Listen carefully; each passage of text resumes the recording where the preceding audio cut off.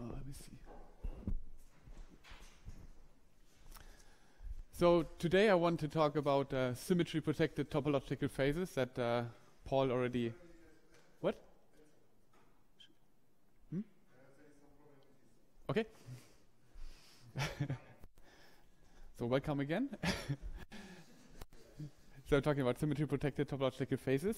And in fact, I want to introduce some framework that will allow to classify and characterize symmetry-protected topological phases in basically general one-dimensional systems. So both in interacting and non-interacting systems. And in principle, it also works on fermionic systems, but then there's like a few extra tricks that I will neglect. So I will only focus on bosonic systems, so including spin systems, systems of hardcore bosons, etc. And the most important tool that we're going to need are matrix product states, which you might recall from last lecture. But let me just start off by giving a very brief summary of what we discussed last time. Basically, I want to just stress two important findings. So the first one was the kind of area law. Basically, what I stated is that ground states of gapped local Hamiltonians are very special in that we know that all their ground states will live in a tiny corner of the Hilbert space. And this corner of the Hilbert space has the property, at least in one dimension, that the entanglement entropy is independent of the system size. So what I mean is if I just look at a chain of length L and just form a bipartition by cutting into two half chains, say, of equal length, and I just look how does this entanglement between those two half chains increase as we make L larger, I argue that this would be constant. Good. Sorry, this is like for one-dimensional systems. And this was an important finding because then I furthermore argued that if we have states that fulfill this area law, we actually have the kind of Schmidt decomposition, and we found that the Schmidt coefficients decayed very rapidly, and by this I argued that there is a way to efficiently compress these states to so-called matrix product states. So the second important thing I said was I introduced matrix product states.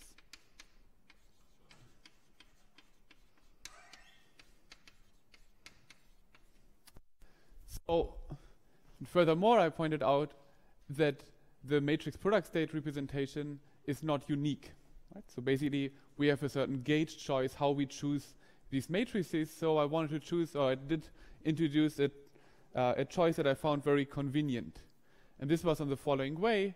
I then just say that, well, let us just consider an infinite large system. So we have a system which is translation invariant and infinitely large. And then I said that, well, this wave function on the infinite system is described by some amplitudes in the many-body wave function in sort of local basis. And for this, I said that we can then express the state in the following way using this graphical notation, where I say that we have some tensors gamma and lambda,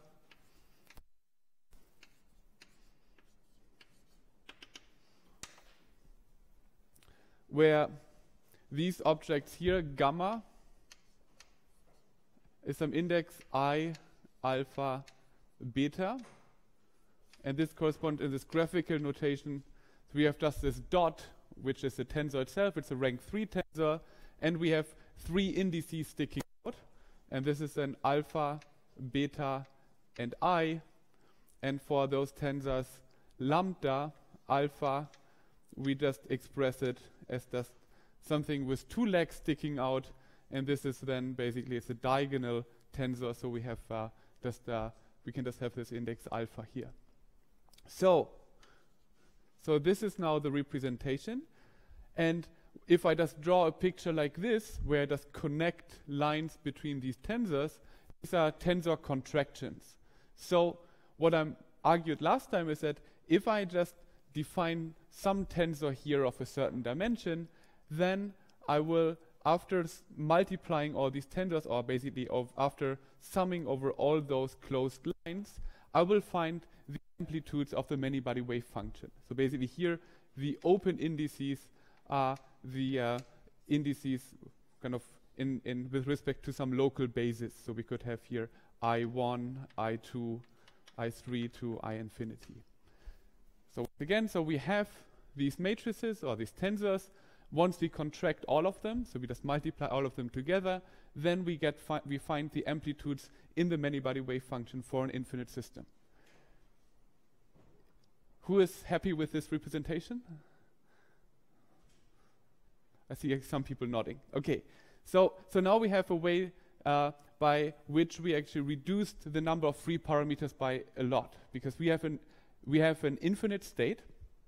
So it's a state defined on an infinite system. So in principle, if I want to write down this number exactly, I would need an infinite number of complex, enormous number of kind of complex numbers to express this information. However, in this form here, all the information that I need to store is contained in this rank 3 tensor gamma and this lambda that we have here. So we have a very compact form of storing the information in the wave function. Yes? What is dimensionality? If you want to make this exact, dimensionality of gamma and lambda should be That will, right, this actually depends on the state.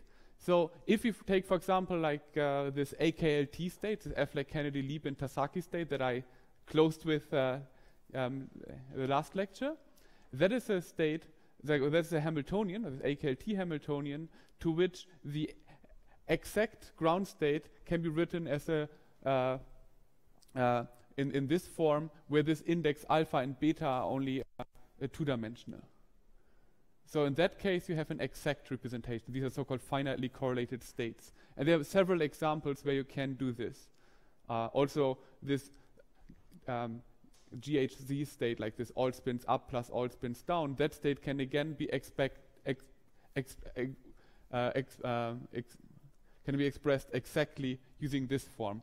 But if we take a generic, not fine-tuned Hamiltonian, then we actually will only find a very good approximation. And if we want to have an exact representation, this dimension would indeed be infinite dimensional.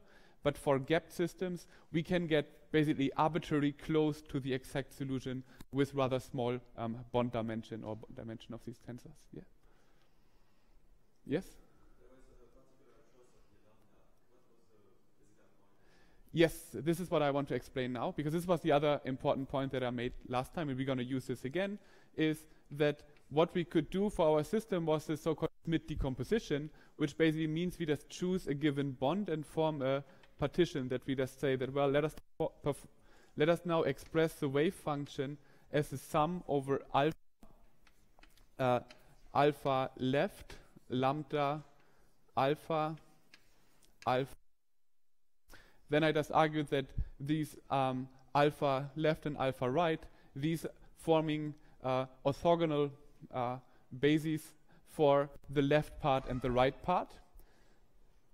In this case, where I have a matrix product state representation that is truncated, this will basically only form a basis of the subspace on the left that is actually relevant to form this wave function psi. And the reason why I've chosen this particular form of the matrix product state is that if I actually take my tensors and only contract them up to some sort of dangling, so this is coming from infinity.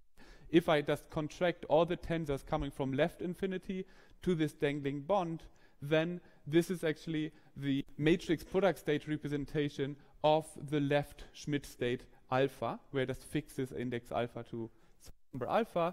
And then we have this lambda here. So this is the lambda tensor here that we've chosen. And then the same, like equivalently, for the right part. If you just contract all the tensors to the right,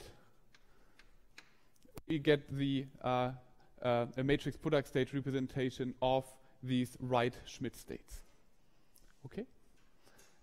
And a way to check if a given matrix product state is in this canonical form, I argued that we can look at the dominant eigenvectors of the left and right transfer matrix, because this is what we get from calculating the overlap to make sure that the states alpha are orthogonal to each other. Good. So this was basically simply just repeating what I said last time, but this is we're going to use this a lot now. So for symmetry protected topological phases, symmetries will be essential, as the name suggests. So let us now do the following. Let us assume that we have a wave function which could be the ground state of some Hamiltonian that we are interested in. And let us assume that psi is invariant under some side symmetry, under some sort of side symmetry. I don't know if this is what do I mean by side symmetry? I mean that if we take the wave function psi and we act on it with a symmetry operation of the following form, we just have the product or the tensor product over j, like j on the sides, of uj, like of some symmetry operation g, and this acting on psi. And the state should be invariant under this symmetry operation, which means that if I just do this operation, apply this operation to the state, I just get some phase factor I to the e to the I phi times psi. Just for a concrete example, you could take the Ising paramagnet. So, and if you take the Ising paramagnet, as Paul said, this state is invariant under Z2 symmetry. And in that case, this operator here would be simply the product of, I think in that basis, like a sigma z operator. So we just have a product over sigma z operators on all sides, and the wave function that or like the wave function, the ground state in the paramagnetic phase is invariant under this symmetry operation. Okay? So let us assume that our system is invariant under this kind of symmetry.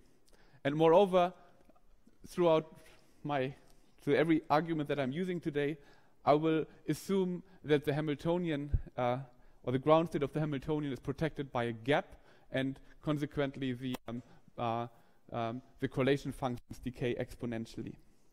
So let us now take a state psi that is symmetric under some on-site symmetry operation of this form, and just look at the matrix product state representation of this.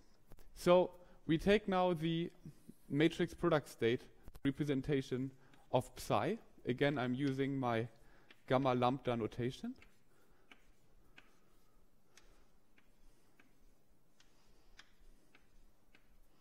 And I want to act with a symmetry operation on the state. So since maybe we can draw this together. So how does it look like? So if I just apply this operation to this state, so how would I draw this?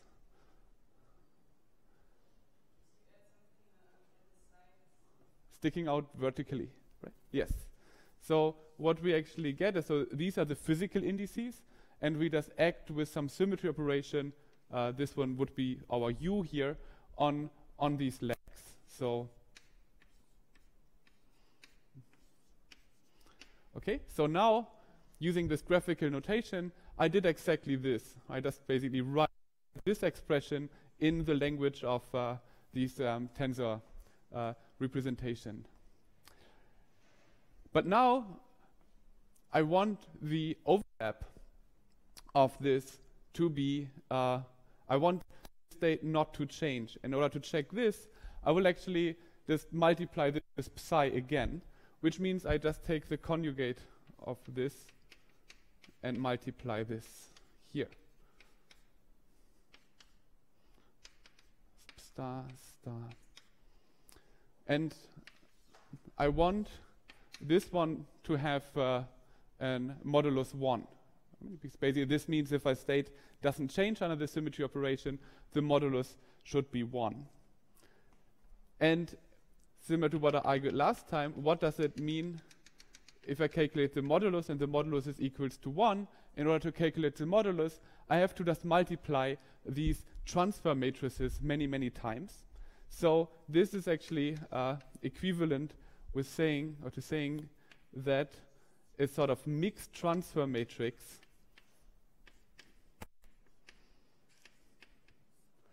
where this is U has as a dominant eigenvector eigenvalue of modulus 1. Good. So this is just basically rephrasing the symmetry requirement in terms of our matrix product state language. Now, what does it actually tell us about how a given matrix or tensor or ring 3 tensor is transforming under symmetries? So let us just continue drawing pictures. Oopsie. So let us take some tensor gamma and apply to it our symmetry operation. Now, one choice that I could say that, so here's some index, so you have like alpha, beta, say I, and just because not everyone is familiar with this language, what this actually means in regular formation is that I have this sum over, say, what do you use here, J. Let me see. So now we have U, say J prime, gamma J prime. So basically, this is what I do. I just take one index. Oh, sorry, here. Let me just also use J here, because otherwise you might confuse it with some complex I later on. So basically, this contraction here is I'm just summing here over the J prime index. Now, if I actually say that, well, these tensors here transform in the following way, namely that this is actually just J, gamma J, with some unitary transformation. So V is a unitary that commutes with my diagonal matrix lambda.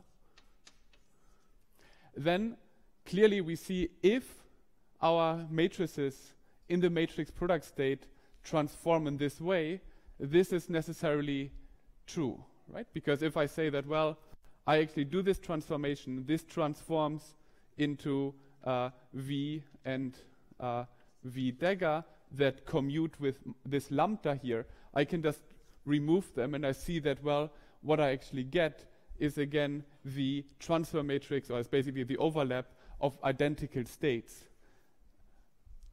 The reverse is also true using a few steps of math. You can also show that what I can easily show is that from this form of transforming the tensors, we find that the modulus is 1, but we can also show the reverse using Schwarz inequality. But there are a few technical steps, but you can just believe me. You can also look it up in a paper by Pires and Garcia from, I think, 2006. So this is what I basically just showed. I now show that if we have a matrix product state that's symmetric under some on-site symmetry operation, the tensors of my matrix product state transform in this form. And just again, let me just still write. This means, so here we have the sum over J prime. This would actually be equal to just V, the tensor, or the matrix V multiplied with the J, right? dagger. Okay, so this is all I wanted to say here about symmetries of matrix product states. And this is a relationship that we're going to use in a moment to classify different types of phases. Good. This was actually one bit that I wanted to explain last lecture, but I didn't get to do this. Let me now come to symmetry protected phases.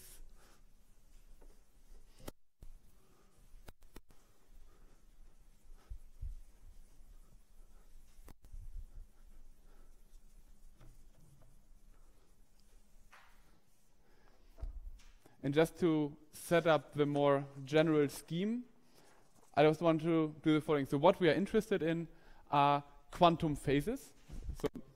So we say that the temperature for everything we are looking at right now is 0, and we are only interested in one-dimensional systems. And here we can then, I just do this rather quickly because it's just a repetition. So we could say that we have some parameters in our system. We have some parameter 1 and parameter 2. And we can just draw some sort of ground state phase diagram. And we could have just some trivially kind of disordered state.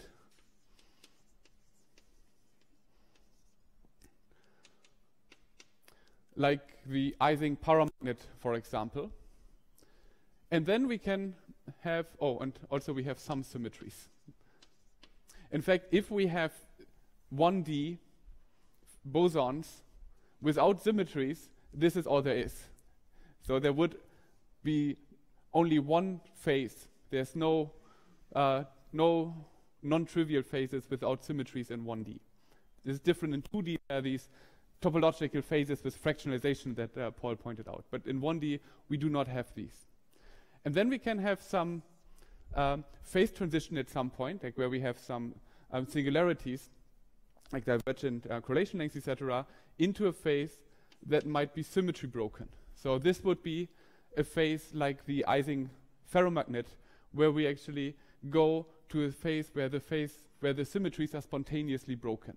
So this is like a way that we could think of a phase diagram for a particular system. But one thing that can also happen, this is what I'm talking about now, is that we can have some transition. You can actually prove this. You can show that using basically matrix product states and transfer matrices, you're assuming a gap. Yeah, like as I said, like everything in this lecture is focusing on 1D systems that I always assume a gap. And then you can show this, that there's only one phase. But in the presence of symmetries, two things can happen. Either these symmetries can be spontaneously broken, or we can have these type of symmetry protected topological phases. And now I want to focus exactly on these phases and show how we can classify or understand these type of phases. And just to have something concrete in mind, I want to introduce a model, Hamiltonian, which is a spin 1 Hamiltonian, just a spin 1 Heisenberg Hamiltonian. So we have Si plus 1 plus d times Si z squared. So and one thing that we could do now is we could use some maybe in this most direct we use some numerical tools and just try to get the phase diagram. And what are we going to find? Now we just have the parameter d here, and d is maybe 0 here and very large here. What we're going to find is that if d is very small, we are in a gapped phase, and in a gapped phase that's symmetric. And then at some point we see that there's a critical point. So we see that the system is critical and we have divergent correlation lengths, etc. And then we're just entering another gapped phase, and it's a spin 1. Spin 1 Heisenberg chain with a single ion anisotropy, yes? When you say No, well, that is in fact true. I mean, what I mean by gapped is that we have a ground state and then we have gap to some excitation continuum. This is what I mean by gap. And in this case, this ground state, at least in the infinite or in infinite chain or like this periodic boundary condition, is actually, it doesn't make any symmetries, so the ground state is unique. So the uniqueness I would account to the ground state being symmetric, and what I mean by gap is basically that there's a gap to the excitation continuum. So we have here a phase transition between two symmetric phases, and then it just we ask why. I mean, how do we understand this? I mean, how do we actually understand the difference between these two phases? And this is a question that I want to answer now.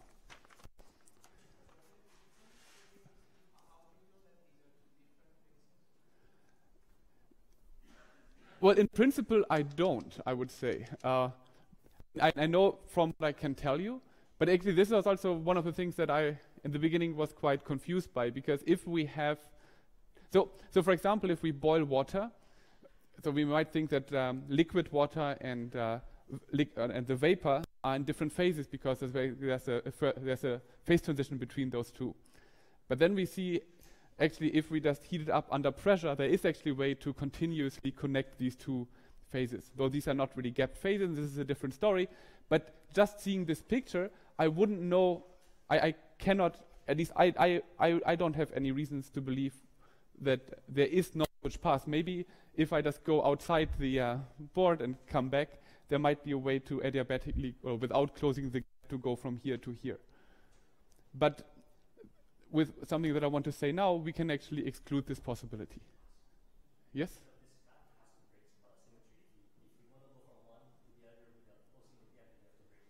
No, this is what we're going to find. And we're going to find that there is a topological invariant that distinguishes these two symmetric phases. But if I wouldn't know this fact, if I don't know these topological theories, all I know is Landau's theory of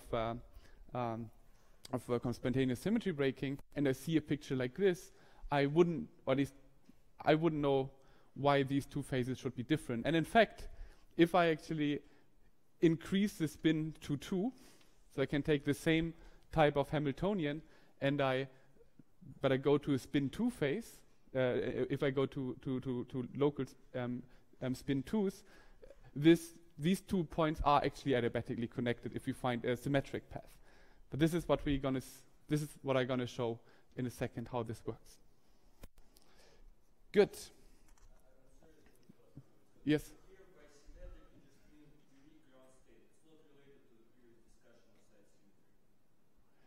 Here I mean, for simplicity, I will only talk of this type of symmetry.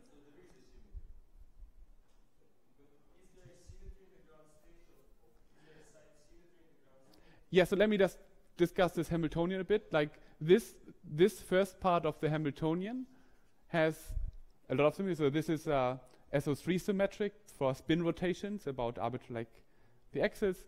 It is time reversal symmetric. It is inversion symmetric, so there's spatial symmetries. It's translational invariant. So there's many symmetries that we have. Once we add this term here, this single ion anisotropy, it's still time reversal symmetric, translation invariant, but the SO3 symmetry is broken down to Z2 direct product of U1. So if this would be a spin, we can just rotate it like this around the Z-axis, or we can flip it by 180 degrees. So this Hamiltonian does have many symmetries, and some of them are of this type, like the spin rotation symmetries. But on top of this, we have other kind of symmetries like time reversal symmetry, etc. And the ground state in either phase, like in the phase left of roughly 1 and right of roughly 1, both have all the symmetries. Like in both cases, the ground state has all the symmetries of the Hamiltonian. Good. And now I want to actually discuss what distinguishes these phases. I want to introduce some labels or some stickers we can put on these two phases to distinguish them. And by understanding this, we will actually be able to understand what kind of symmetries we need to keep actually keep those two distinct. And for this, we need to introduce some tools. And the tool I want to introduce are projective representations.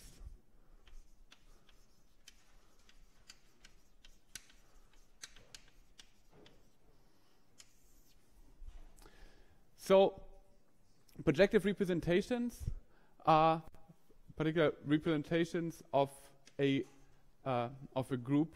These are, let's now assume that we have some group G, and this group G could be, for example, the symmetry group of Z2 cross U1, or it could be just Z2 or Zn, like think of your favorite symmetry group, and these G and H are now elements from this symmetry group. And now we just form a representation of the symmetry group. So we have U of G and U of H is equals to U G times H. So this would be a linear representation of the group G. A projective representation is now just a linear representation modulo some phase factor.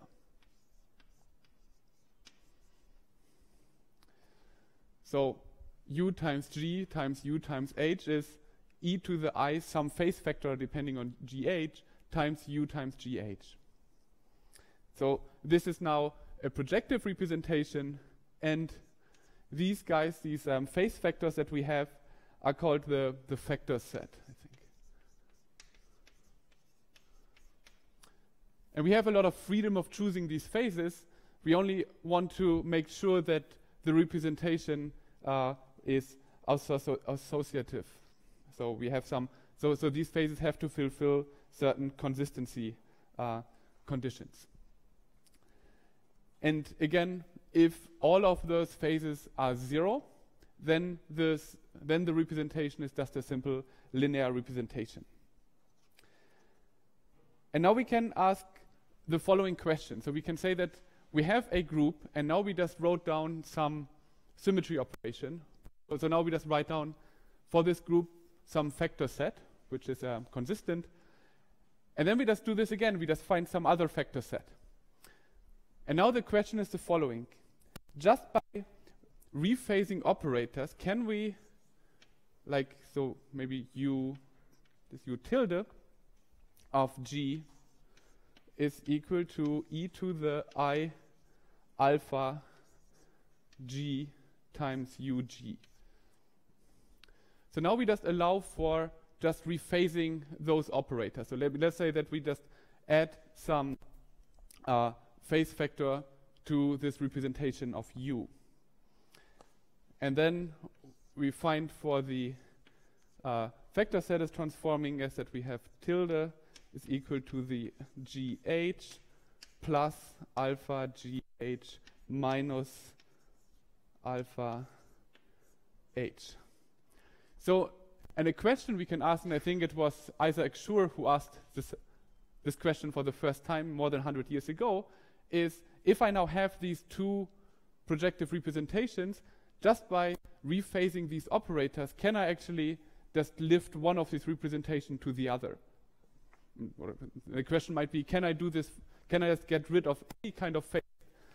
So if I just find a projective representation, can I, for example, always remove the phases? Can I always lift it to a trivial representation by doing this trick or not? And the answer is that there are actually different classes. So there can be different classes of projective representations, and all of those classes, or like all the phases that lie in a particular class, can be kind of transformed into each other using this rule, and those that are in different classes cannot be transformed into each other. And now I actually want to demonstrate this idea by looking at two examples.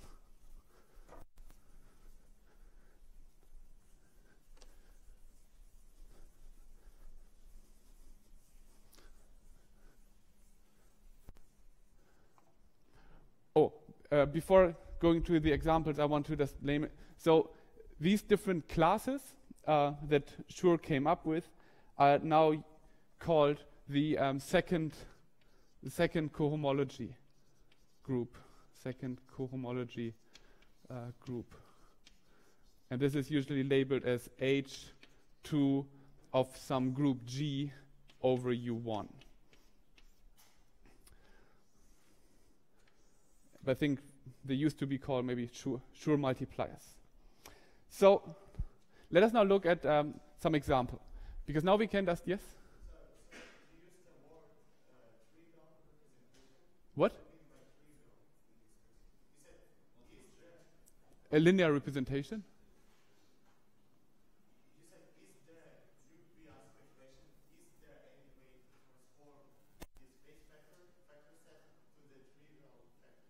Right. By trivial, sorry, by trivial I meant linear. Sorry. Like all phases are 0. So basically, I just kind of come up with some set of fancy phases, and then you just sit down and just say like, well, I just removed all of them, and now you just left with a linear representation where all phases are 0. And I just was sloppy and I just called this trivial representation, but I meant it's lifted to a linear representation. Good, but let me now, because now we can play exactly this game. So we can say that let us just come up with a group that we like, and let's start with a very simple one, which is Zn. So Zn is the symmetry group of a star. This star clearly has no symmetries, but imagine it was done more symmetrically. And then we have certain elements in our group, which is the identity R and to Rn minus 1. So R means that we rotate the star by 1 click. So this is doing R. And then we just take the powers of this. And in particular, we find some identity. So if we take R to the power of n, this is the identity, because then the star returned to where we started from. What does it mean? So now we can actually just introduce a projective representation. We can say that, well, if we take U of R, let me see, how do I write it here? So if we just take, well, U is like we have UR, and we just take it to the power of n, this could be e to the I phi times the identity. Okay? So now we have a projective representation. But then we could say that, well, we can now introduce actually some UR, which is just e to the minus I phi divided by n times UR. And now you see that, well, it doesn't matter what kind of phi you came up with, it's gone. Because then you actually made it, you just found that UR to the power of n is then actually the identity. So here, or the result actually is that if you have a group of Zn, there are no non-trivial projective representations, because all of them can be lifted to a trivial representation. Okay, so let's do something more fancy. And this would be the group Z2, or Z2 cross Z2, or direct product Z2. And this group is the group of a block, say. Oops. Something like this. And now we have two orthogonal axes, which you can call maybe X and Z. And we can rotate this by pi, like we have Rx about the x-axis, and we have Rz rotating it by pi about the z-axis. Right? So this group has an elements identity Rx, Rz. So these are just rotations by pi, and we have Rx, RZ, which is actually a rotation about the y-axis. So now we can just ask the same question that we did before for the Zn group.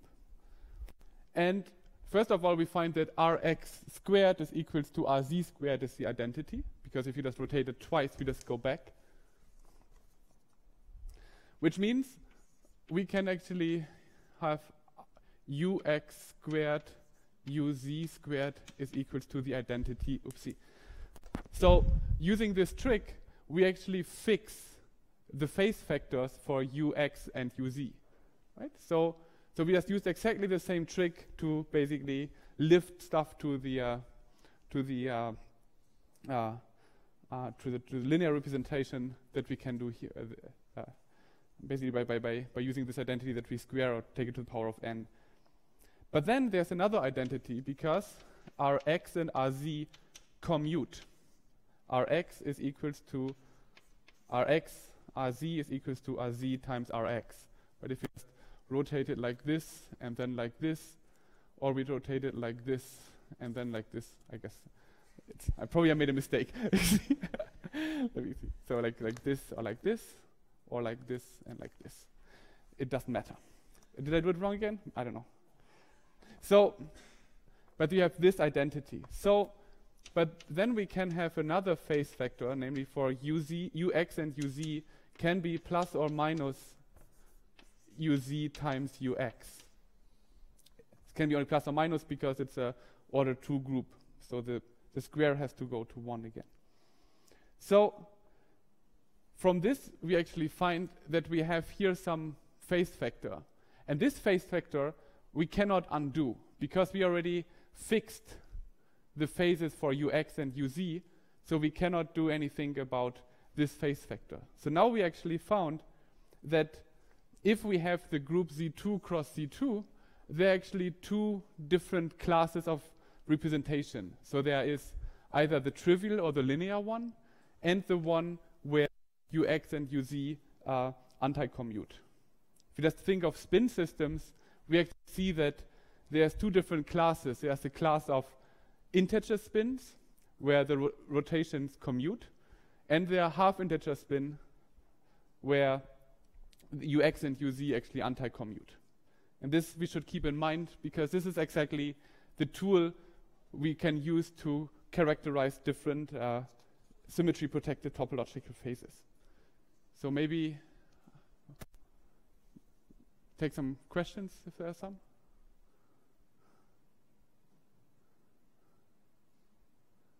If there are none, we just have a break.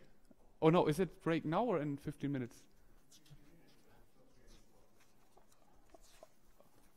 Okay, let me see. Maybe I take a break now because it's just a logic. Yes?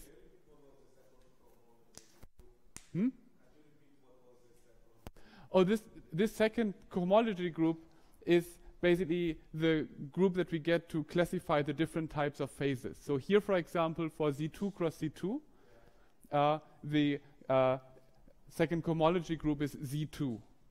So it's either 0 or 1. It's either a linear or a projective representation. And for the Zn group, this group here would be just the trivial group.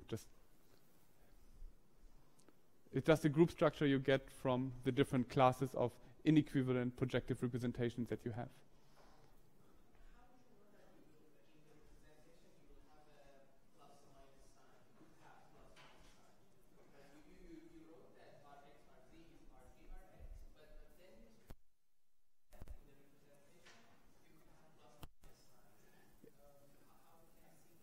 Well, I know that there can be only two options because this is the group is of order 2.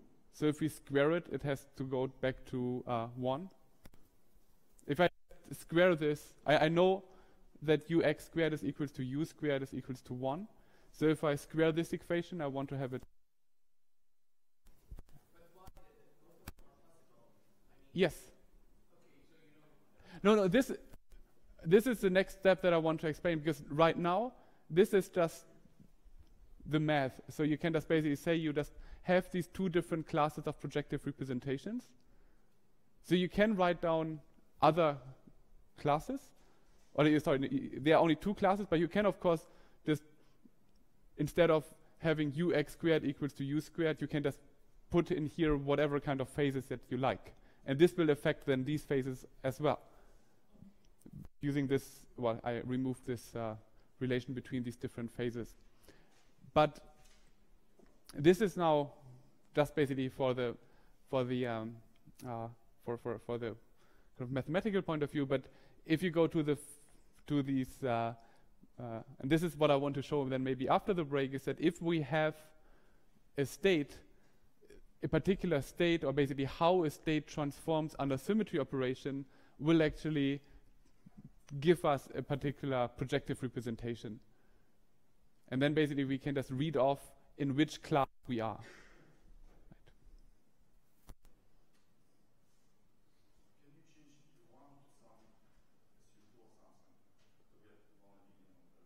Yeah, there.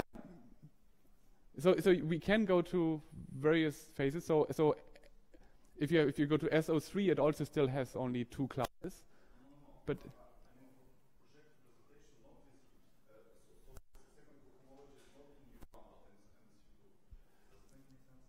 yeah, I mean, yes, it can be done. I mean, you can also have it over Z2, and this is then relevant for some other. I mean, just naming the things, there are these kind of so-called symmetry-enriched topological phases, and for those you have a classification, I think, with G and Z2. So there are different, and but I don't know it's very easy to get lost on this literature, to me at least. Yeah.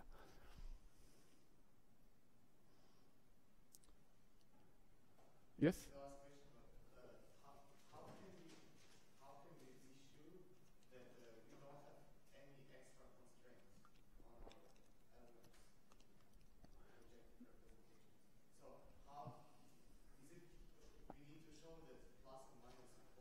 Well, here it's rather straightforward because it's relatively simple.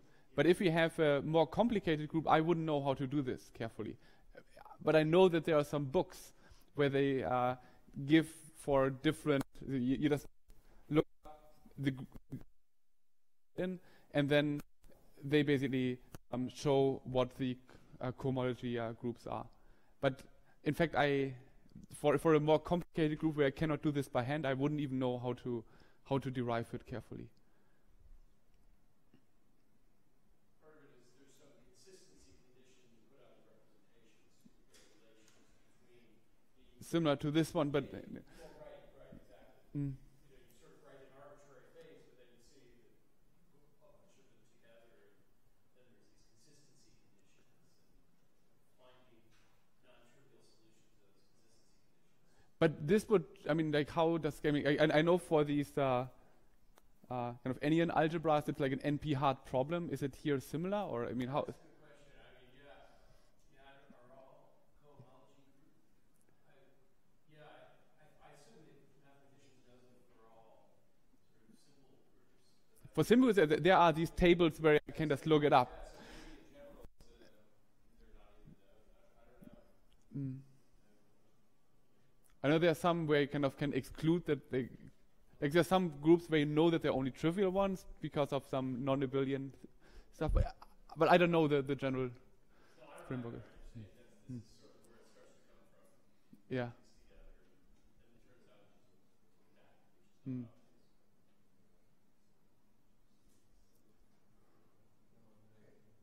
Okay, if there are no more questions, then let's have a break.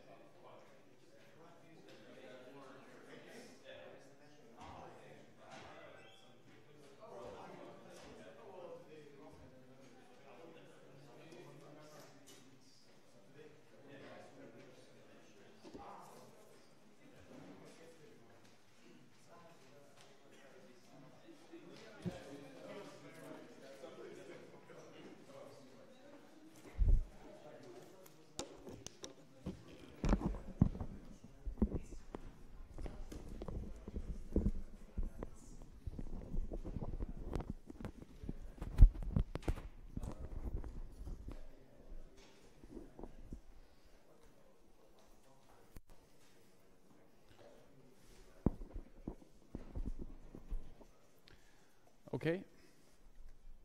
Okay. Let's continue.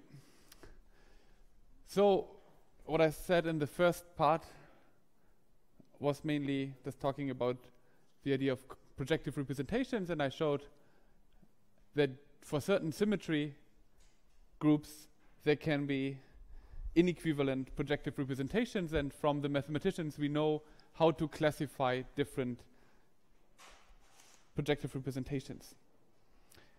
So now I want to use this to actually classify different symmetry-protected topological phases. And with what we have set up now, it's actually relatively simple, this idea. And let me just state how we do this. We just take our ground state and assume that our ground state is now given in a matrix product state representation in this canonical form. And then I figure out how do actually these matrices transform under my symmetry group. So let us just say I have my Z2 cross Z2 symmetric Hamiltonian, and we just look at the representation of, say, like if you have, like in using the same notation as before, we have here Rx and Rz. We just apply it to our matrices and figure out how do these matrices transform under the symmetry. And then it turns out that the symmetries, the representation of V here in terms of this virtual index of these matrices, is actually either a linear or a projective representation. And this is what I want to state now. So now we can actually just use this. So let us now assume that psi is symmetric with respect to some symmetry group G. And this is like this on-site type of symmetry. And I require that Ui,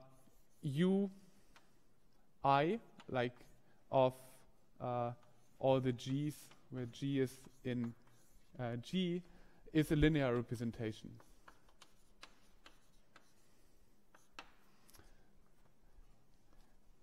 So I require that the on-site symmetries are linear representations.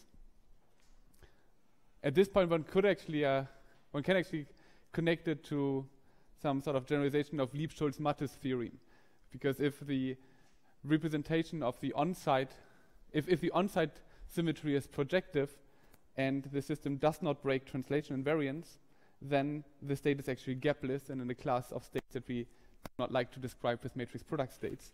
So here we're going to require that the on-site representation is linear. So for example, an integer spin model. And then we find that the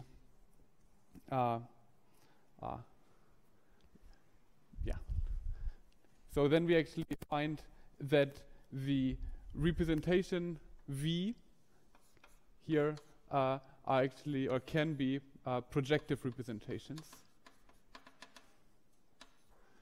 And all we have to do then is to say that, well, if we have some state, or some ground state of a given Hamiltonian, we just need to figure out what kind of representations these matrices V are, right? So we have, so if you have Rx, we get some Vx and V dagger x, and we just have to check if they are projective or linear, and then we can actually read off what kind of class this phase belongs to. So there's a direct correspondence between the kind of classification of different projective representations and the classification of different symmetry-protected topological phases. And I want to demonstrate this now by looking at a concrete example, namely this example that I had before. And this was, let me just still write down the Hamiltonian again. It's I plus 1 plus d times SC squared.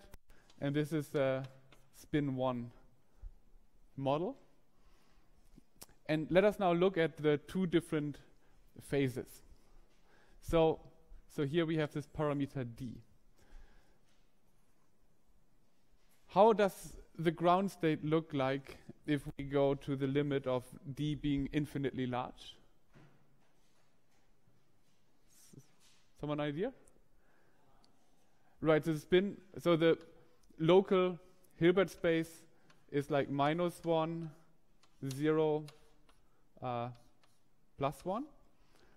And if this Hamiltonian, if d is very large, it would actually just like to put all the spins in the SZ equals to 0 eigenstate, and which means that the cartoon picture we can have of this phase is just a simple product state where all the spins are in an SZ equals to 0 eigenstate. So this is the eigenstate at d equals to infinity, and then as we just go away from this limiting case, we will find some quantum fluctuations on top of the state, but morally this is kind of the kind of state that I like to think of. What about here? If we go to, say, d equals to 0, then the state, the Hamiltonian, is not really simple, but we can actually, and this has been shown at least numerically, we can actually adiabatically transform this Hamiltonian where d is equals to 0 to this Hamiltonian that I wrote down at the end of the first lecture, namely this AKLT Hamiltonian. So to have a cartoon picture of this phase that we have here, we can look at this AKLT Hamiltonian. And let me just briefly discuss how this looks like. If we have this AKLT Hamiltonian, HAKLT, this Hamiltonian is simply the sum over I, Pi, I plus 1, and this is a projector onto the S equals to 2 states. And for this Hamiltonian, we can write down the ground state exactly, and as I pointed out, the ground state of this Hamiltonian has an exact matrix product state representation. And let me just describe how this state looks like. So this state looks the following. We just have our spin 1 sites. So each of those one is like a spin 1 site. And we think of these spin 1s splitting up into 2 spin 1 halves. And the ground state is formed by having, like, each of these are singlets between the 2 spin 1 halves, like 1 half, like up, down, minus, down, up. So what I said is that we don't really know exactly what the ground state is for this Hamiltonian, but we know it's adiabatically connected to this Hamiltonian, and for this Hamiltonian we know exactly how the ground state looks like, and in particular we can actually have a state that we can represent exactly as a matrix product state. So, and I wrote it down already last time, but the ground state of or like the matrix product state representation of the state is of the following form. We have like these matrices gamma, say -1. This is for the physical state. -1 is square root of 2/3 times 0, 1, 0, 0. Gamma 0 is equal to minus square root of 3 times 1, 0, 0, minus 1, and gamma plus is equal to minus square root of 0, 0, 1, 2. And the gamma is just 1 divided by square root of 2 and 1 divided by square root of 2. Okay.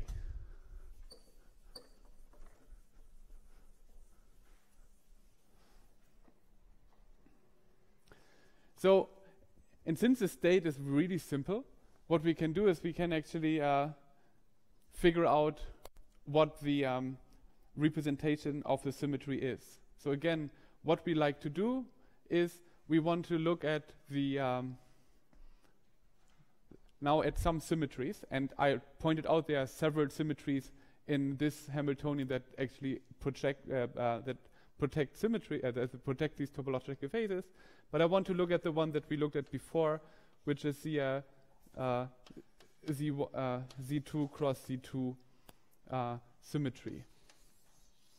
And in this spin system, this Z2 cross Z2 symmetry is the symmetry of flipping spins by 180 degrees about two orthogonal axes. I said already that this Hamiltonian has a larger symmetry.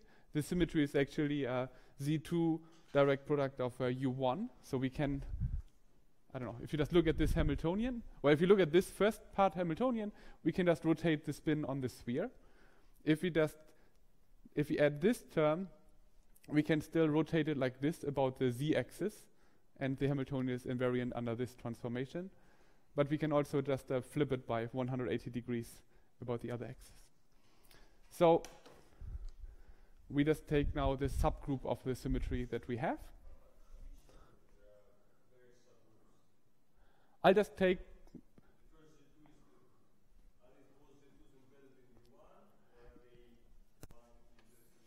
like, let me see, I just do it like this. So this is Z2 cross Z2. And now I say that, well, I just introduce some axes here. And now I just take the, like this Z2 that we had before. And now I just say that, well, I just take those points. So I just allow to flip from here to here. Yeah. So I just and now for the now I can just go ahead and look how does my matrix product state transform. And the way, just to remind you what I want to do, is I take my tensor gamma here, and here I have the physical index, which is maybe call it J, and we have here alpha beta. So this is this index from just the spin 1 degree of freedom, and here we have this index alpha beta, which is this index here, I would say alpha and beta for these matrices. And now I apply here the spin rotation, say Rx or Rz. These are the rotations of Z2 cross Z2, or the generators of Z2 cross Z2. And now I want actually to represent, so first of all I have some overall phase, which I think I forgot to write before, and then we just have it with some V dagger.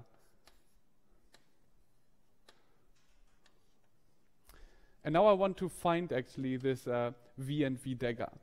And I'm going to give you in a moment like a generic way of doing this, but let me just first do this by hand because it's so simple here.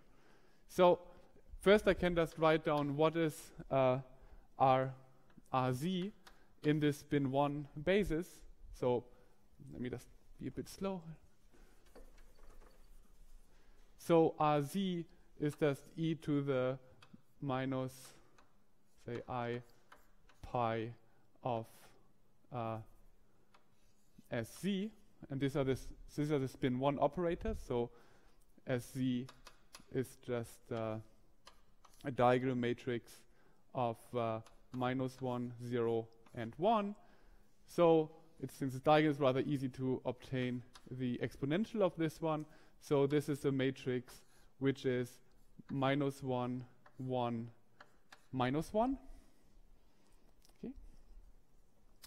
And now I just kind of multiply this matrix, or like contract this matrix with this tensor on this physical index. I want to figure out how does actually the how do these actually transform under this operation. And what I actually find, I'm just gonna write it down the result, but I'm gonna show that this is actually true. That the representation of RZ in terms of the virtual indices is das sigma z. And you can see this, for example, if you look at how does this guy here transform. If you just look at, or maybe this one is simpler. So if you just take how does gamma 0 transform, gamma 0 transforms with sigma z. So if I just multiply sigma z, it commutes. So we don't get any phase. And if we just look at this one here, you find it actually gives a phase of -1. If you just multiply from the left and from the right sigma z to this one, it just flips sign. So here we find that Vz is equals to sigma z. And we can do the same for Rx. For Rx, we find it's -1, -1. And then we find Vx is equal to sigma x. And there's actually one thing that I know, I didn't check it, because the overall phase here, maybe I just did something wrong, but this one here is -1. Let me see why.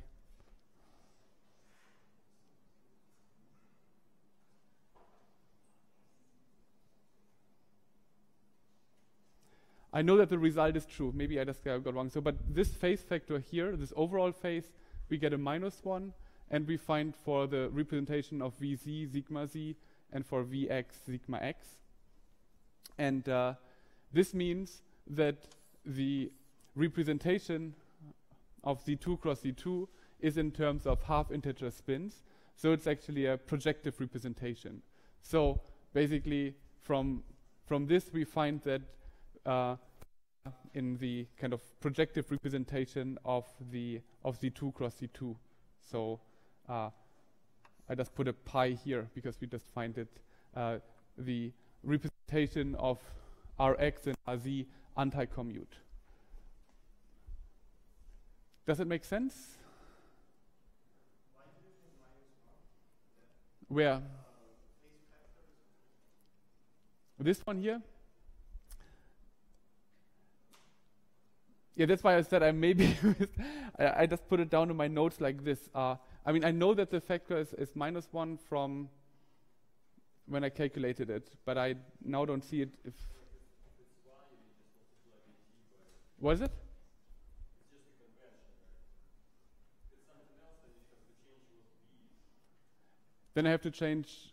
Yeah, but then it wasn't consistent. So I think that the result, because it has to be true for all components, and the only consistent way of doing this is actually having a -1 here and having here these sigma x and sigma z's. It's not arbitrary. But I have, maybe this is a nice homework to check this. I just look at the state and carefully check, more carefully than I did now apparently, to see how do the representations look like for those rotations. Yes?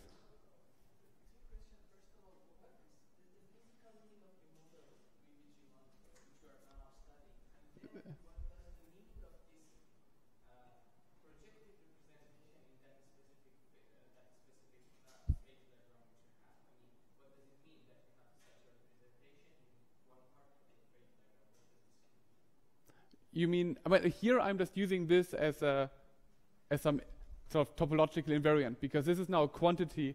I showed it can be either 0 or pi. It can either be a linear or a projective representation. And this cannot be changed gradually. It's either one or the other.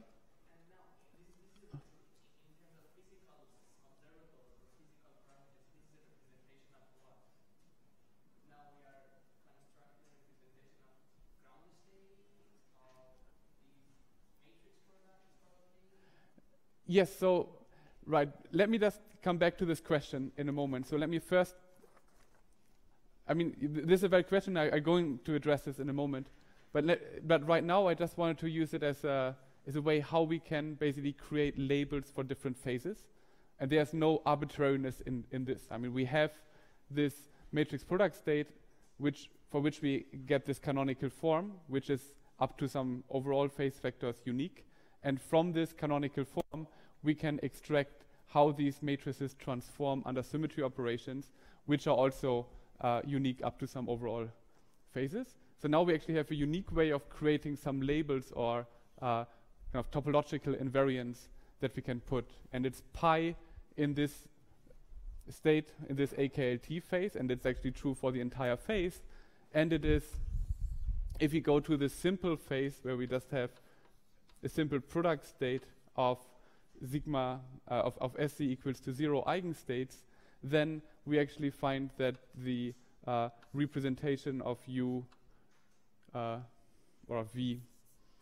Vx and Vz are simply just the identities, because the rotations don't do anything here. So, which means in terms of this phase vectors, the phase would just be 0 here. So now we actually have two phases, or we have now basically found some labels of these phases, given that we have different kind of projective representations that are induced by this state. Yes?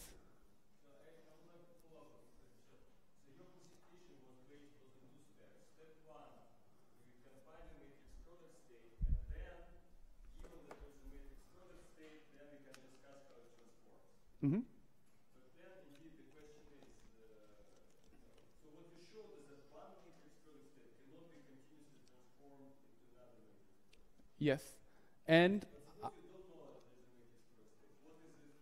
What is actually observable? yes, I'm coming to this. But right now, all I wanted to say is, I mean, like, what I hope that I convinced you is that for ground states of gapped Hamiltonians, we can always find a matrix product state representation that's arbitrarily good. And from this matrix product state representation, we can actually read off how they transform under symmetry operations, and by this extract some topological invariants that we can use to label these different phases, and we know that they are different. So, what are the physical consequences, or what can we actually read off from this?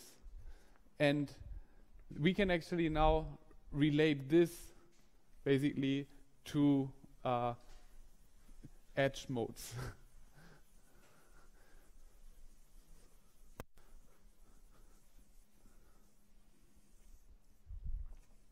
So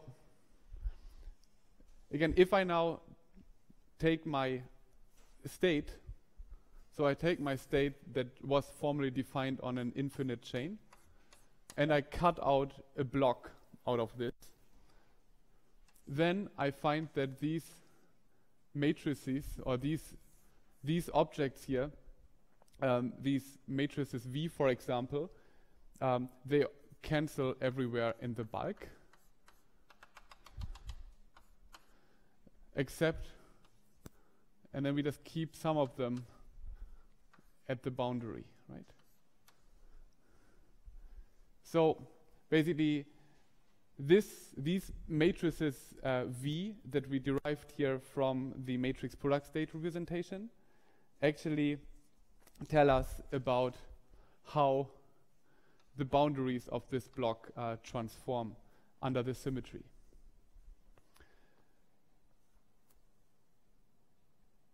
And if we now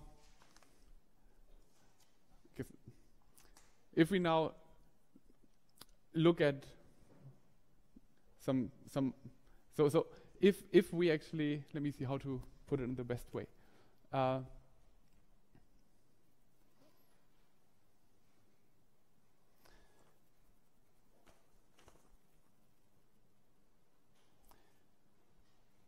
What I can read off from this is that we find degeneracies for the entanglement Hamiltonian. I mean, I'm still not at the physical consequences very much, but let me still talk about this.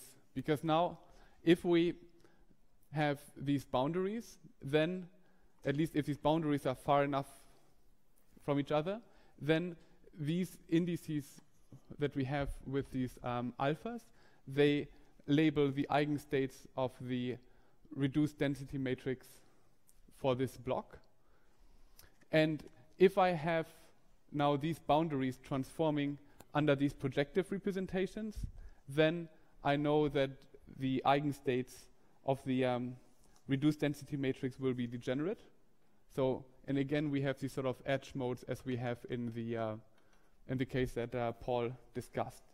In particular, we know if we have rho n, and this has some eigenvalue of the, I don't know, rho n times psi n, and now we can actually show that these matrices V, they commute with the reduced density matrix, which is because they commute with these lambdas by definition. Then we actually know that this is actually, so we can just put in the V here. So then this is actually the same. So they commute, so this is the same as rho times V times, let me just say that we have like Vx here and Vx. Then this is actually equal to the same state. So we have actually two states which have the same eigenvalue. And because of that, rho also commutes with Vx, but Vx and Vz anti-commute, we actually find a consequence from having these projective representation is that the spectrum of rho comes in multiplets.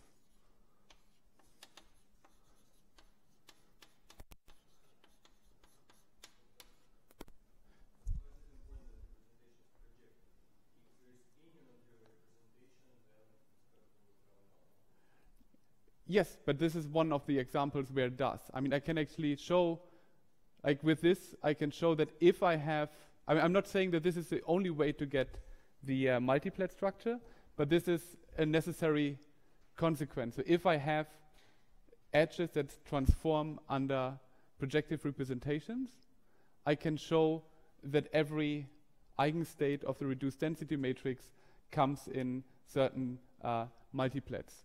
So, and here, for example, for this AKLT, or like for this Haldane phase, or for this AKLT phase, I can actually play this trick for the left and the right edge, so I know that every state in the spectrum of the reduced density matrix comes in multiplets of 4. So we have at least the fourfold degeneracy of all the eigenstates. Sorry, what is rho? Rho was the reduced density matrix. So rho is the reduced density matrix for this block. So using the fact that projective representations cannot be one-dimensional. Yes. So, but this is now a necessary consequence from the fact that we have these projective representations. Now,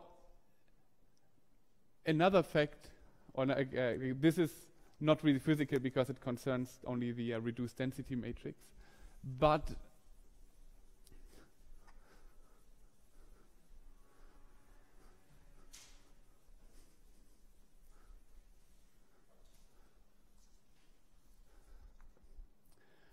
another fact, I mean, a real physical consequence of this is the existence of so-called string order parameters. Yeah? Yes?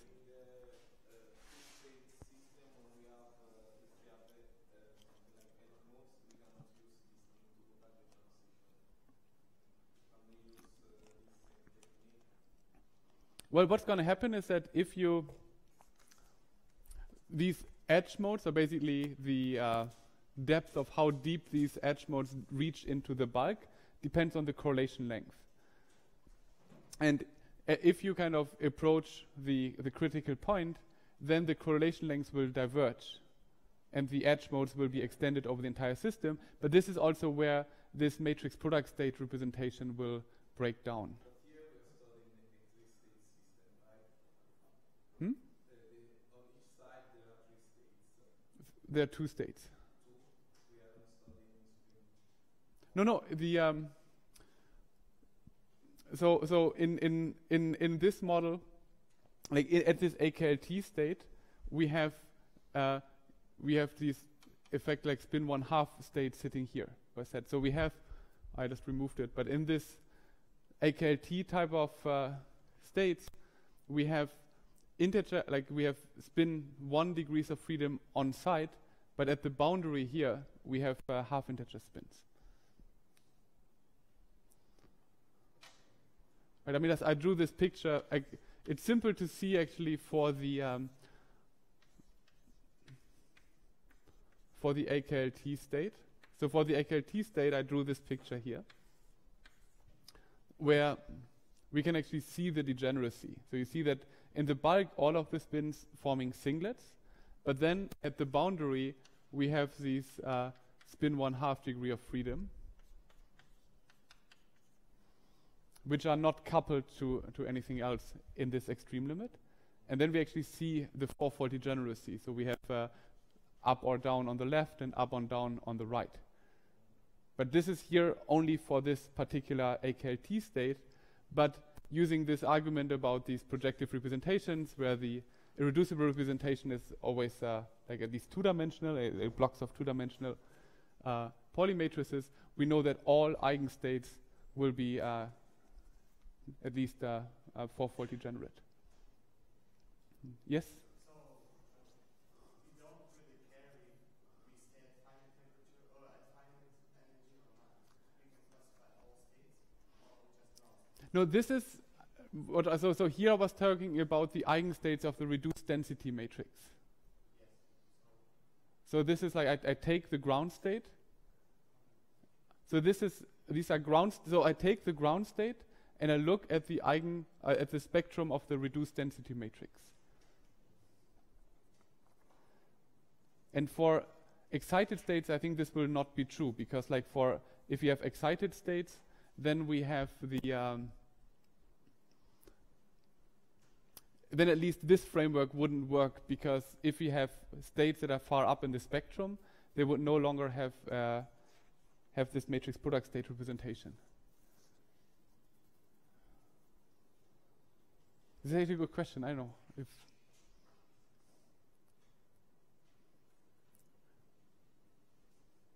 Because in the Ising case, Paul could show that there is actually these exact zero modes, and we know that all the states also high up in the spectrum are degenerate, but I think this would not apply here. I think this is true for this spectrum of the reduced density matrix, but not true for the entire Hamiltonian. Good. Yes?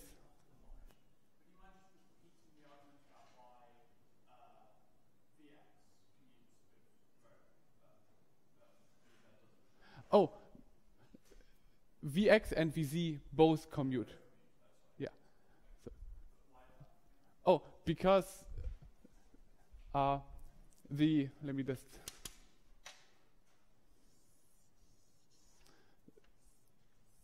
So the argument was such that we had the transformation of these tensors, and they transform like modulo some, I don't know, some phase factor, where we had these matrices, say just we are applying here R, X or Z, and then we have X or Z, and V, X or Z dagger.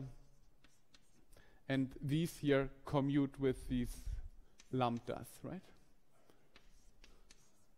By definition, Vx, Vz, they commute with lambda. And if I look at a large block, and the two ends are far away from each other, then the reduced density matrix for the block has basically a product structure of the left and the right part. If I just use these, we have then alpha, beta, and this one if I have like a diagonal representation of the reduced density matrix, it would be just a product structure of the left and the right part. And since it commutes with both of them, we just find that it also commutes with the reduced density matrix for the entire block. Good. And having this insight now that that basically the phases differ in terms of having projective or linear representations, we can then also see that if we generalize the spin 1 Heisenberg chain or the spin 1 AKLT to higher spins, for example to spin 2, then we find that if we take a spin 2 Heisenberg chain, that the Heisenberg model is not in an SBT phase, but rather in a trivial phase. Because if we just keep the same picture, but just go up from spin 1 to spin 2, we would find that the edge modes are actually spin 1s, and the spin 1s are in a trivial representation. So if I actually do exactly this, I will actually find that if I just look at the phase diagram for spin 2, what I actually find is if I just increase d, if I make d very large, it's in the same kind of product state form. If d is small, it's in this phase, or it's adiabatically connected to this state, and in between there's a critical region. So, and seeing this phase diagram might be misled to think that the spin 1 argument also carries over to spin 2, namely that there are two different phases, but this is not true. So for integer spins, the two phases are actually adiabatically connected, and this we can always see by the fact that the projective representations are the same. So in both cases, the representations are trivial.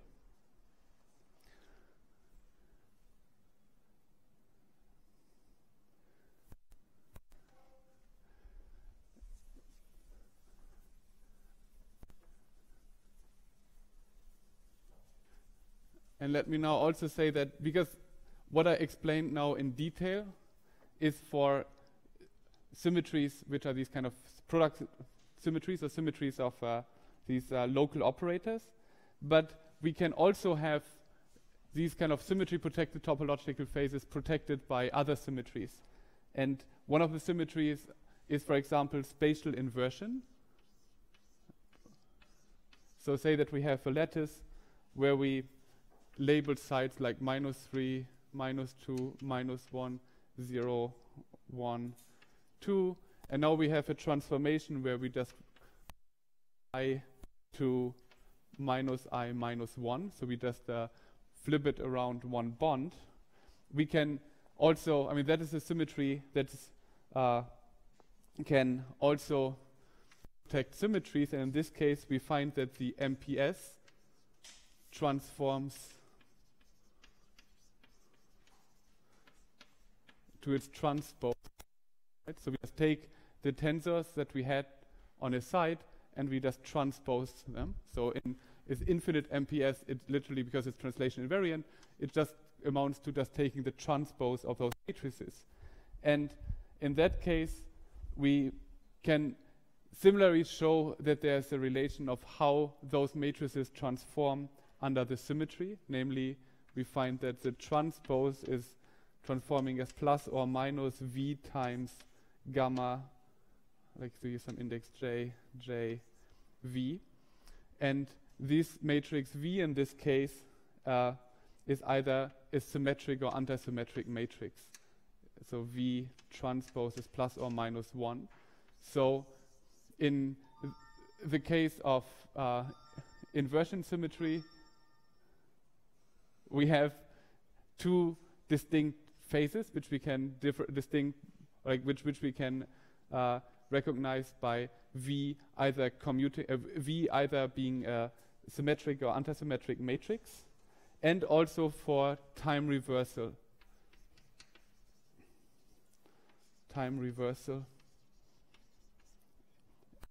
And for time reversal, or we would find that we have a transformation of the matrix product state gamma j going to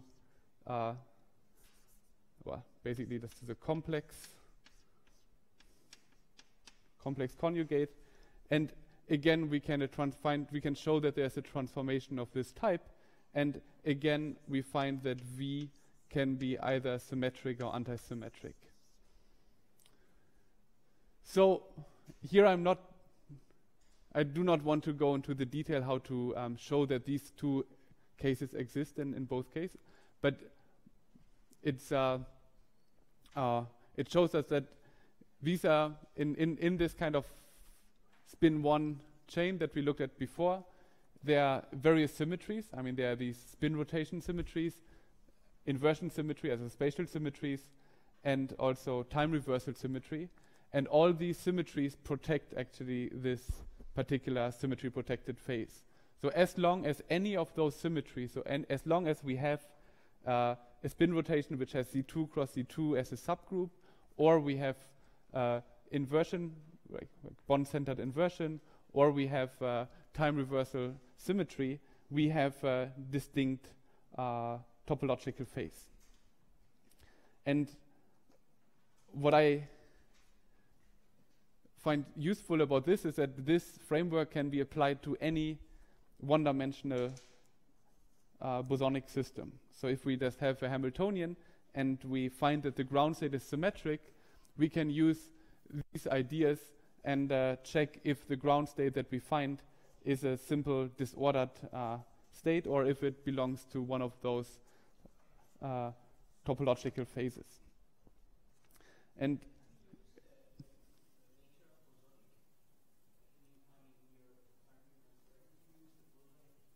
I use the bosonic nature by saying that the operators, if they are far away from each other, they will always commute, they will not talk to each other at all.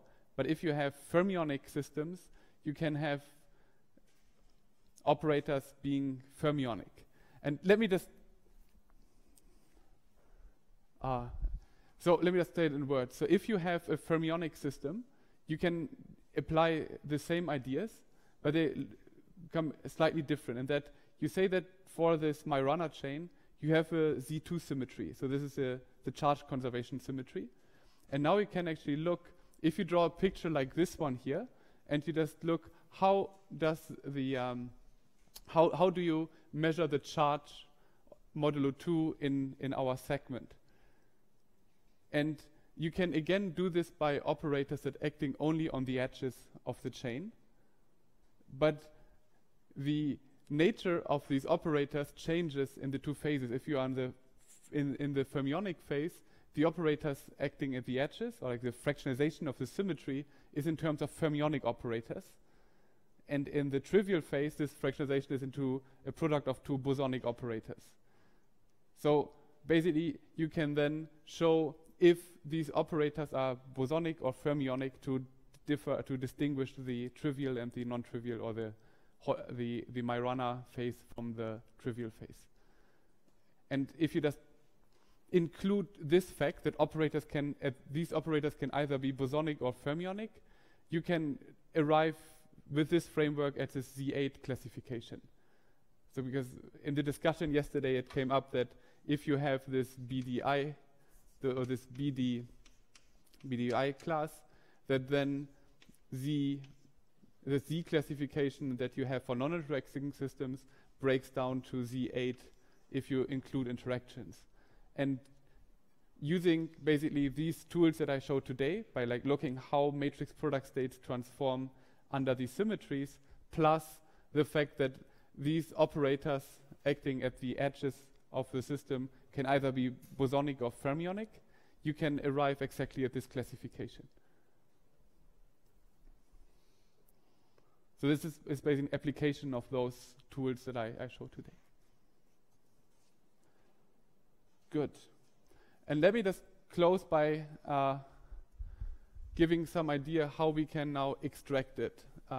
Because let us now say that and this is what we're going to do next in the last lecture, I want to show how we can use this in a more practical way. Because the first lecture I just sort of conceptually introduced matrix product states.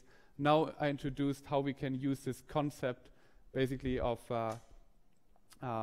classifying states. But indeed, if we have the matrix product state representation of a state, we can just extract the matrices Vx and Vz or whatever they are for those symmetries directly. And the idea is now the following. So let us now assume that we have an infinite system, and we just do a cut here. So we just get now the Schmidt states for the right. And with this canonical form, we again know exactly how to obtain it. It's just simply the product of all these matrices to the right of the cut. Now, I already told that, well, if we just apply our symmetry operation on this guy, and we get our symmetry transformed state. So this is now the symmetry operation acting on our Schmidt state, alpha here. And now we can just calculate the overlap with the state alpha prime. So what we basically obtain now is the representation of the symmetry operation in terms of the Schmidt states. So basically, but now we can actually use what we learned before. So this is gamma. Let me just draw a few more less, because then this. So this is going up to infinity.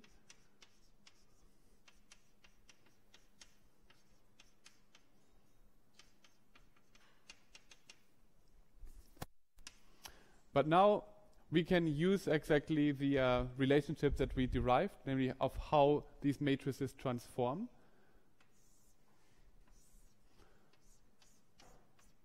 So this is then gamma, and in the bulk, all the matrices V, they just cancel each other.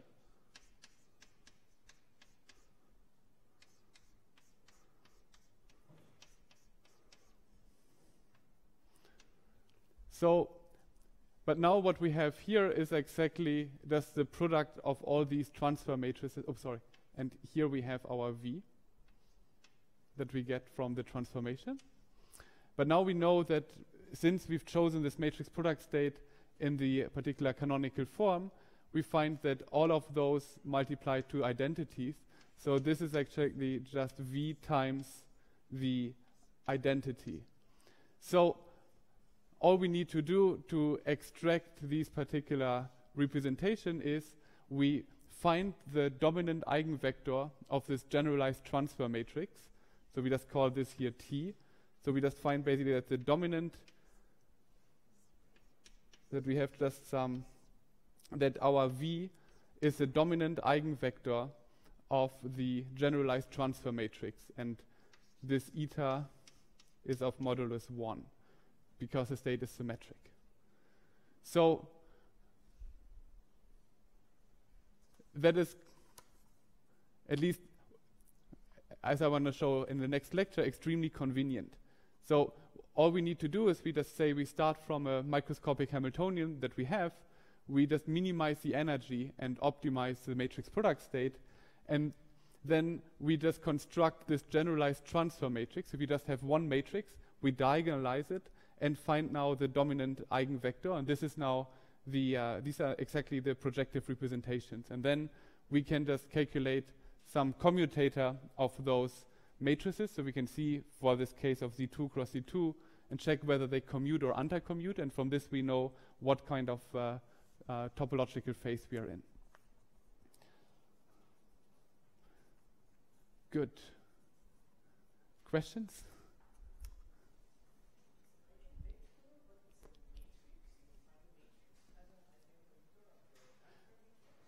Yeah, so the transfer matrix, maybe I was, so this is the transfer matrix. So the transfer matrix has indices alpha, alpha prime, beta, beta prime. So I just basically group these matrices, so I group these indices here to pairs of 2. And now I just multiply it with a matrix that would be beta, beta prime. So I make this one is a rank 4 tensor, but I make it a matrix by just basically grouping these indices. And then this matrix is an eigenvector for this super operator, if you wish.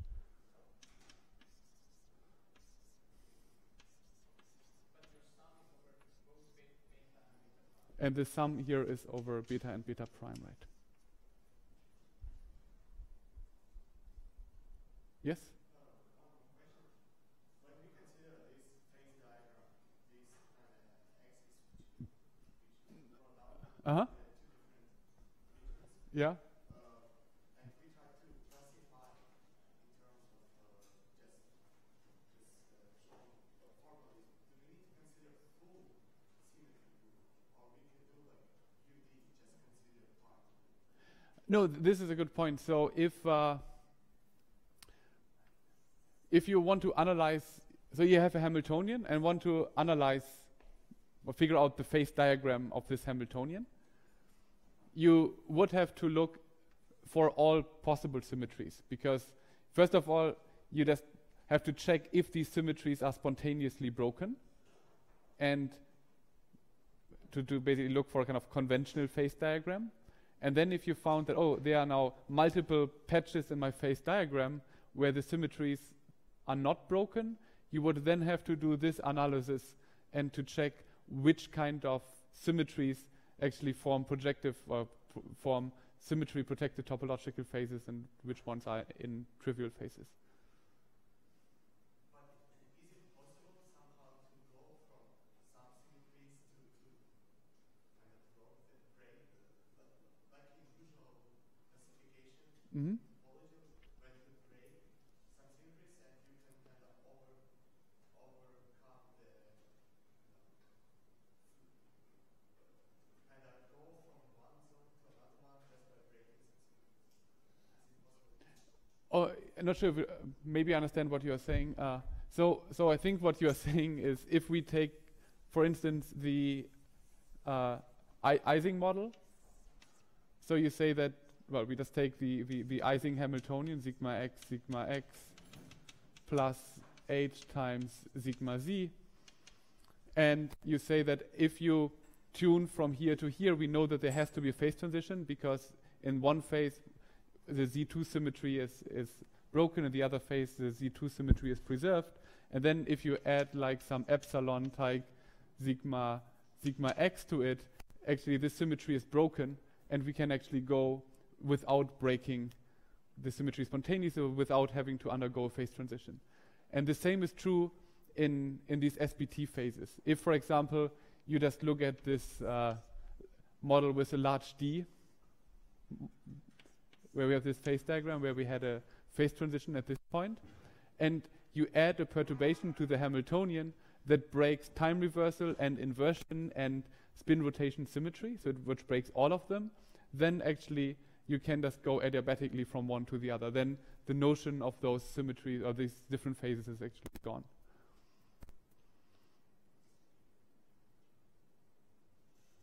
Yes?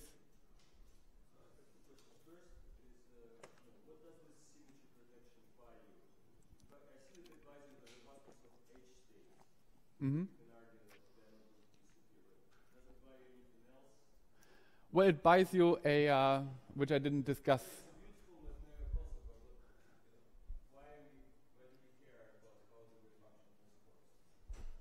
Well, I mean, this kind of, I think it's a relevant or like an interesting question to label different phases of matter, right? So if we could say you have some Hamiltonian with some parameter, and you tune to the system, and you see, well, at some point the system, you notice that system has a phase transition, people might be interested in being able to put labels on different phases. I mean, that is a useful concept to just classify different phases of matter that we can have.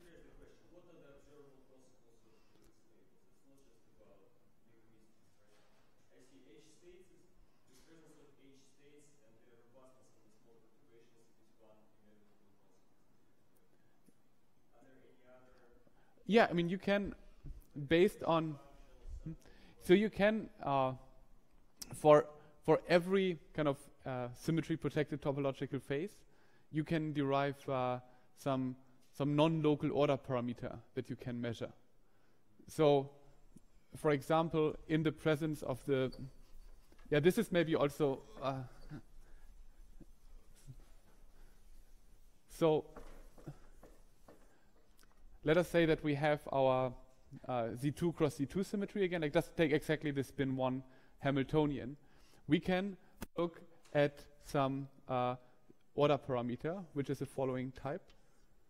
So we have to take the ground state wave function, we act on it, say, with SZ, and then we just apply e to the minus I pi SZ.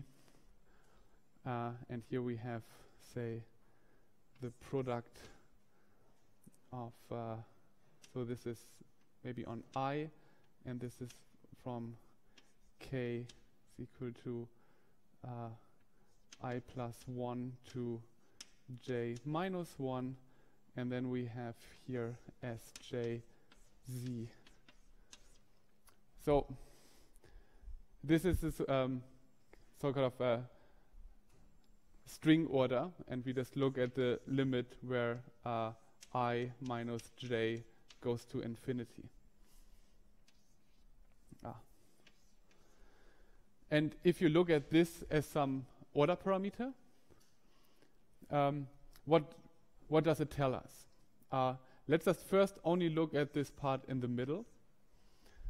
This middle part here. So first of all, what do we expect this order parameter to be? First of all, may forget about these terms at the boundary. Then you would see that this one here is actually the symmetry operation. Right? This is a Z2 rotation, like this is a pi rotation about the nexus, and the ground state is invariant with respect to this symmetry. So we actually expect in this limit that this will go to a finite number. Take an Ising paramagnet and just flip a consecutive number of spins about the like just doing like a Z2 rotation of these spins. You expect it would be finite. You have like just some, it will be smaller than 1 because you just do something, you mess something up at the boundaries, but in general it would be finite. But now, what turns out, if you have these phases, so say that you have maybe here the Haldane phase and here this large D phase, or like the product state phase, you find actually, based on some selection rules which are due to these projective representation, that this particular order parameter will be like, let me call this SO. So you will find that SO is, say, larger than 0 in the Haldane phase, and this string order is equals to 0 in the large D phase. If you change this operator here to the identity, you will actually find this reversed. So you have these string order type correlations that distinguish these phases, and I'm not having the time to do so, but you can actually, just based on having these projective representations of these edges, you can actually show, or you can derive these selection rules. And this can be done for all symmetry protected topological phases. You can write down some correlations or like some order parameter to distinguish these phases. It's still, I think, maybe academic, because you just there's some exotic measurements that you can do, but you can propose some measurements to distinguish these phases.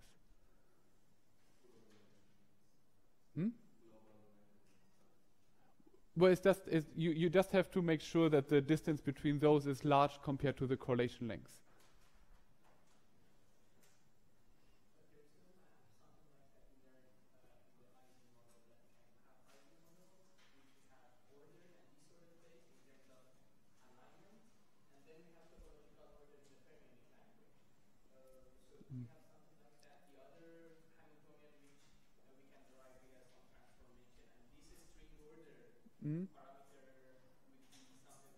You can actually do exactly, I mean, this is actually, what I wrote down here actually predates the concepts of SBTs somehow. Because what you can do is you can take the Haldane model, or this Hamiltonian that I wrote down before, and you do something like a Jordan-Wigner transformation. It's just like the Kennedy and Tasaki transformation. It's like also some string that you introduce, and then you just transform the local Hamiltonian into another local Hamiltonian by a unitary transformation, And that transformed Hamiltonian actually has a spontaneous symmetry breaking of the C2 cross C2 symmetry.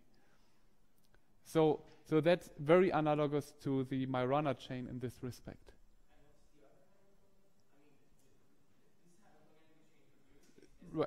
Right, so you have like this Hamiltonian, this SI plus 1. The other Hamiltonian has just like a little bit of decoration to it, but it's not vastly different. It's just another local Hamiltonian that you just can derive for open boundary conditions. It's still a spin linkage, yeah. It's just, it's like, for this example of the Ising chain, you also can just basically map between two local Hamiltonians, and you have the same here. You just have some different operators with the string attached, but yeah.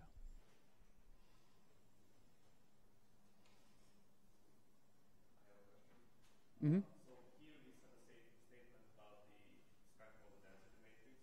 Does that imply that if we take open boundary conditions, then the ground state of the Hamiltonian will be degenerate as well? Yes and no. So this degeneracy that you find here are a bit more general, because, for example, if you take some SBT phase that's projected by inversion symmetry, you have inversion symmetry in the bulk, so you would find degeneracies in the entanglement spectrum or the spectrum of the reduced density matrix.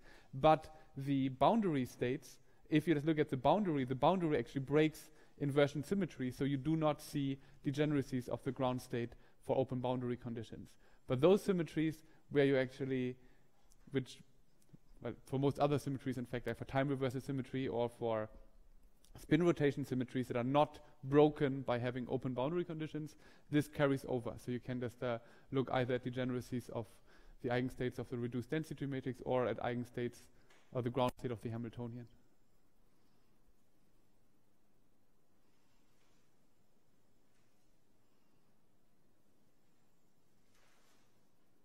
Okay, I think there are no more questions, and thank you for your attention.